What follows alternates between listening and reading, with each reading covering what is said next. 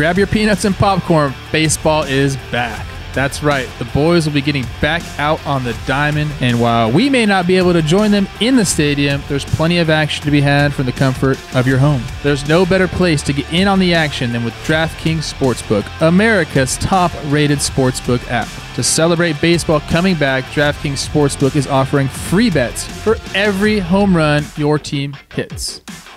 Taking advantage of this Grand Slam offer is easy. All you have to do is place a pregame bet of at least $25 on your home team, and for every home run they hit in that game, you get $5 worth of free bets. Bet the team. They hit the home runs. Double down. We get more money. I like it. Additionally, DraftKings Sportsbook is offering all new users a sign-up bonus up to $1,000. Anything for free is for me. I like that offer. Don't worry if baseball isn't your game. DraftKings offers great odds and promotions on all sports ranging from ping pong to basketball. If you want to bet ping pong, you can do it. DraftKings Sportsbook is US based, making it safe, secure, and reliable. Gotta love that. Plus, it's easy to deposit and withdraw your funds whenever you want, which is a huge thing. All the books want to take your money. Are they going to give you your money when you want it? DraftKings will. Download the top-rated DraftKings Sportsbook app and use code Jomboy when you sign up. For a limited time, all new users get a sign-up bonus up to $1,000. That's code Jomboy, Jomboy, to get your sign-up bonus up to $1,000. Only at DraftKings Sportsbook. Must be 21 or older, New Jersey only. Bonus comprised of a first deposit bonus and a first bet match, each up to $500. Deposit bonus requires 25 times playthrough. Restrictions apply. See DraftKings.com/sportsbook for details. Gambling problem? Call 1-800-GAMBLER. What's up, everybody? Welcome back to Sequence. This episode is brought to you by DraftKings. I'm your host, Trevor Plouffe, and back for at-bat number 2, the main man from Phil's Polls, Phil Hughes. What's up, dude? What's going on, buddy? We got a different Phil Hughes now. This is veteran Phil Hughes for at-bat number 2. You can see the facial hair because you're not a Yankee anymore. That's right. 5 years later. The flow is... You had the flow back then. The flow's looking good. This is... I mean, is this your career year, 2014? I mean, so there's the year I made the All-Star game, which is always special to me, but I had a kind of a bad fall off second half. Mm-hmm. But I would say, you know, one single year as a total, yeah, this would have been it. 2014, my first year actually with the Twins. Yeah, and I was lucky enough to be out there pretty much every day with you, and I do remember this game. We're in Fenway, and as you can see, you're still in the game, 102 pitches. Boston's leading 2-1, and you got the big boy up. But can you preface this at bat a little bit for us?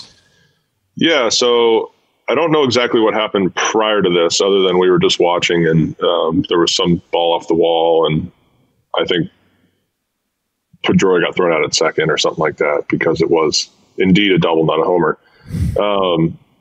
So there's a man on third, 2 outs. David Ortiz is coming up, and Napoli's on deck. And yeah, you can roll it, and okay. We can go from there. There he is. So yeah, 102 pitches. Andy comes out to the mound. Rick Anderson, awesome dude. Suzuki and he's, behind the plate. Yeah, Suzuki behind the plate, and he's saying, so Gardy wants me to intentionally walk Ortiz. And what's he saying to you? So he says, why? If you go back, you'll see it. So he said intentionally walk, and I say, I got this guy. You said, I got this guy. Yeah. No way I got this guy. Let me have him. And Andy's like, oh shit, I got to go back to the dugout and tell Gardy that you told him no.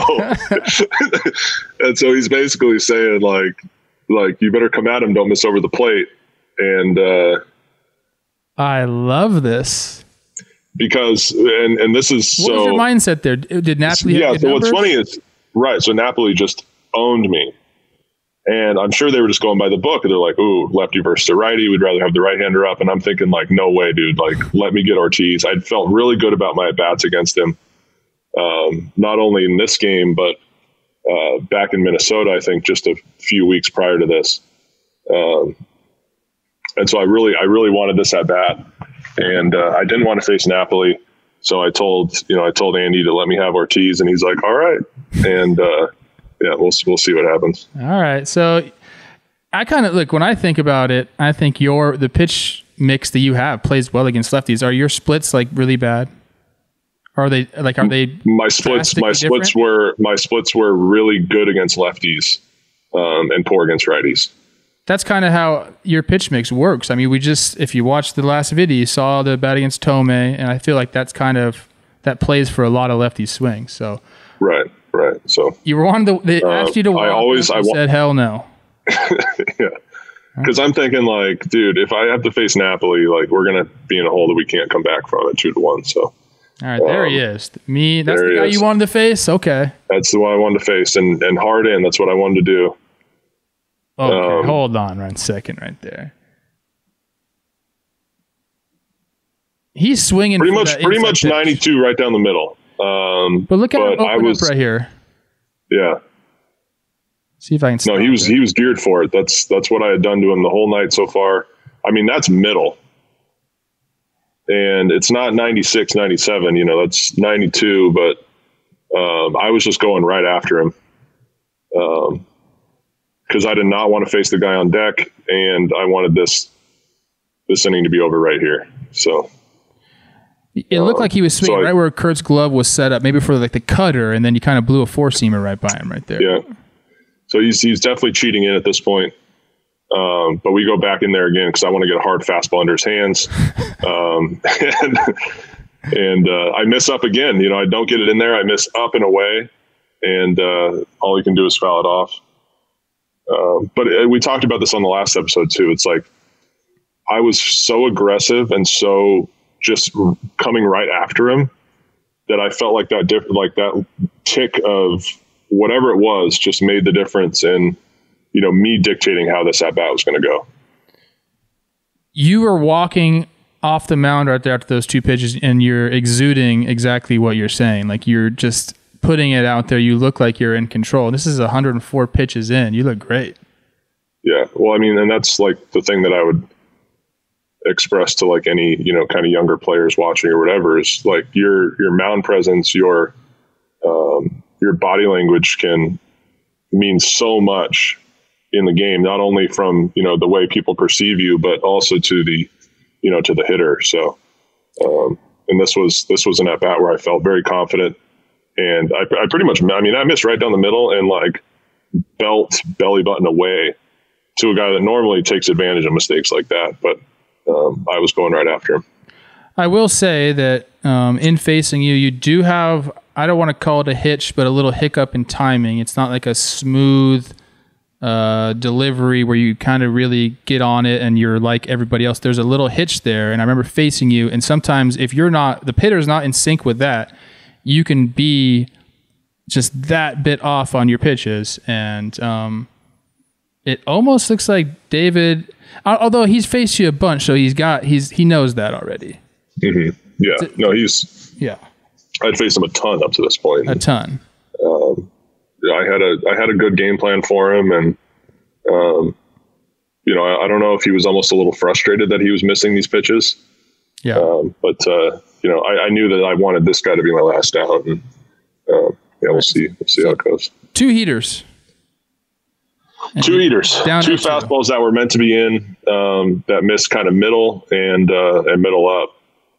And at this point, I think I go right to it if I'm not mistaken. Straight back to it? No, I think we go backdoor cutter. Okay. Oh, I like that pitch right there because you see his hips open up twice there. Yeah, he's cheating. He's cheating in, and this was a pitch that we had gotten him out on a couple times prior to this. And I just really wanted to execute one here. Just the last thing you want to do on 0-2 is just pull it a little bit, and it's over the middle of the plate. But this is like one where if I have to make a pitch in a game right here at my 105th pitch of the night, like I got to execute this one. You know what I mean? You throw out the other 100 and whatever, like this is the one that you need to execute in a big moment in Fenway. I think it's Saturday night. This is the pitch. So, and because he is opening up like that, if you start that pitch off the plate and bring it back, it's going to look like a million miles away to him. Right. And there's really no. But keep in mind, this was a sequence that we had done to him a lot. So I think he was conscious of it. But you can only look for two things, you can't be like, okay, well, he might come in, he might also go away. I got to be aware of both of those without, because he was a cheater. He's a guy that's he's gonna look for a pitch in a count and open up on it and try to drive the ball.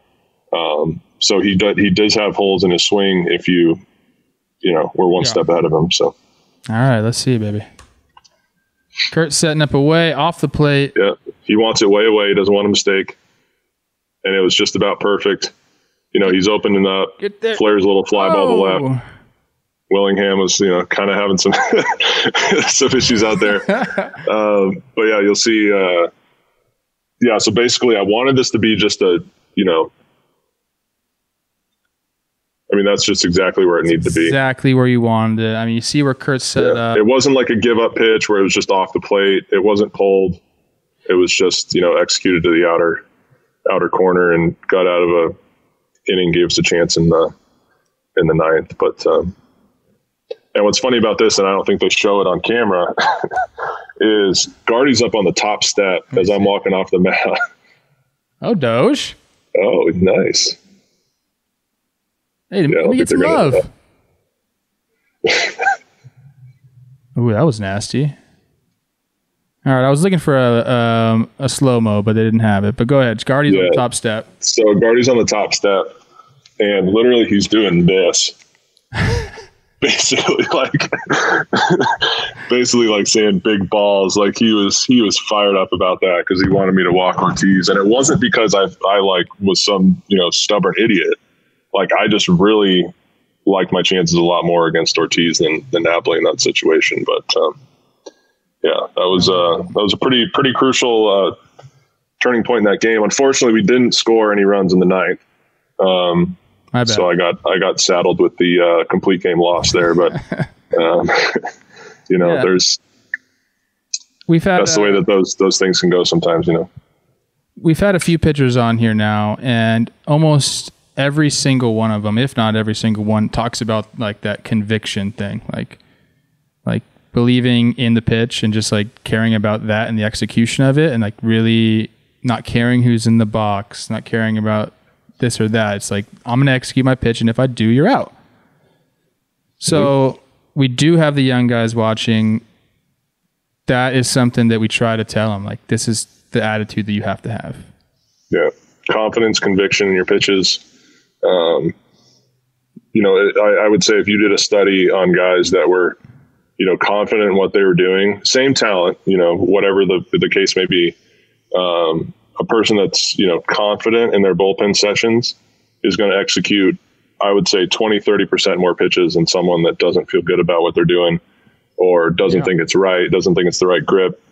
And it's probably true for hitters too. I mean, if you're, tweaking something with your swing, or you're trying something new that's uncomfortable, if you believe in it, you're probably going to have a lot more success than if you're skeptical or, oh, this is crap, like I don't think this is going to work, whatever it is. Absolutely. There's very few things that in this game that you can say like 100% you have to do this. Like there's a million ways to do different things. Your setup, everything about your swing for you on the hill, there's a ton of things, but the one thing that is 100% is that confidence level. That's the separator.